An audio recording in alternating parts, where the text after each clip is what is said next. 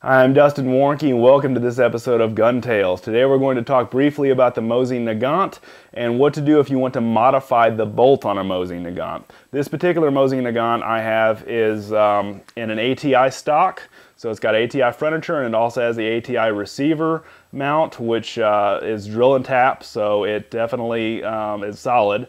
And then it has the ATI bolt, or it had the ATI bolt kit where basically you shear off the original bolt and drill and tap a regular bolt. And those basically are good. I'm not saying they're the best. And if you're going to do any kind of bending or modification on a Mosin Nagant, my suggestion is to get the bolt professionally bent. And that's what I did in this particular case. It had an ATI bolt on it.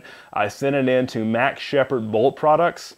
And what he did was took that off and cleaned it up real good and polished it and did a bolt bend on it to cover and to clear this receiver from ATI, this receiver mount. So it runs flawlessly in this gun. I'm very impressed by the low profile inletting that he did to make sure that this particular bolt cleared the scope. And a lot of people ask me, where do you go?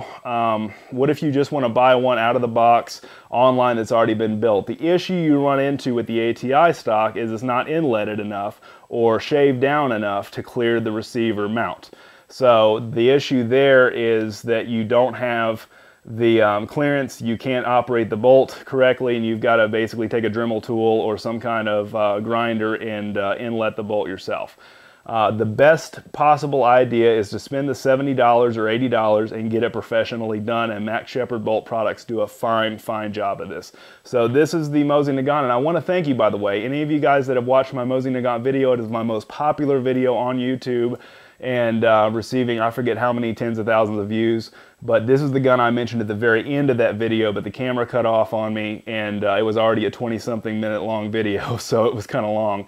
But this is a really nice gun. I've killed some nice trophy animals with it, and I will continue to hunt with it. But it looks even better now that I have this nice bent bolt professionally done by Sheperd bolt products.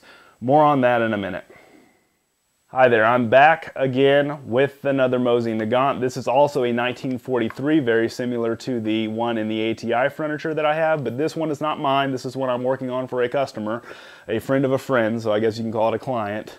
And what I'm basically doing with this is going to do a JMeck scope mount. And if you've not been experienced with the JMeck scope mount, check out another video that I did on my YouTube channel where I've actually inletted the stock and installed it. It's received tens of thousands of views, which is really cool, and I'm grateful for all of you Mosin Nagant enthusiasts that watch my videos.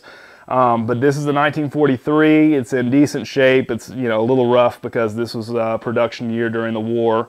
And I'm going to do a JMeck mount, so I needed to get a bent bolt. Everybody asked me, where do you go for your bent bolts? Well, now I found a company, and this is the one that JMeck also recommended. Jeff, who owns JMeck scope mounts, recommended me to go to Sheperd bolt products. And so he did a fantastic job on a sniper reproduction bolt for this particular rifle. I can't wait to get the JMeck scope mount mounted on it. And if you've not tried a JMeck scope mount, definitely give them a try. They are solid, they are durable. I've gone hunting several times with mine, and I've been very happy with the result. In fact, over the summer I just switched out one of my Mosin Nagants for another one and put the JMeck scope mount on it. It's even a better shooter than the first one that I mounted it on in that video last summer.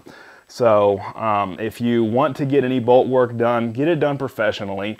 I have no issues with the ATI bolt kit, but the only issue that I have is you have to inlet the stock if it's not an ATI stock, and it's a drill and tap situation where you have to cut off the bolt and thread in and tap a bolt handle in there. I think you can do a better job personally with the Mosin Nagant to do it professionally and get it professionally bent. Now again, ATI is a sponsor, so I don't want to say that I don't like their products. I do. I just think for the Mosin Nagant, having it professionally done is a better option.